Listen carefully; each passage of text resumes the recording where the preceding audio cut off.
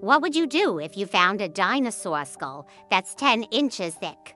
Well, in 2004, scientists found the fossil of a dinosaur with a skull so thick, almost 10 inches of solid bone. It's called Pachycephalosaurus, and today, we're going to find out why it needed such a strong head. The winner of this prehistoric face-off would be the one with the thickest skull. So maybe Pachycephalosaurus wasn't called a lizard with a thick head for nothing.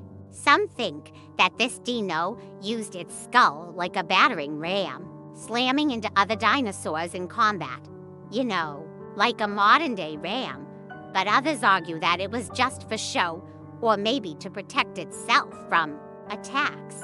But the fossils tell a different story. Some skulls have healed wounds, which means that these dinosaurs really did battle, headbutting each other with incredible force. Imagine two of these dinos charging at each other, smashing their heads together in a brutal showdown.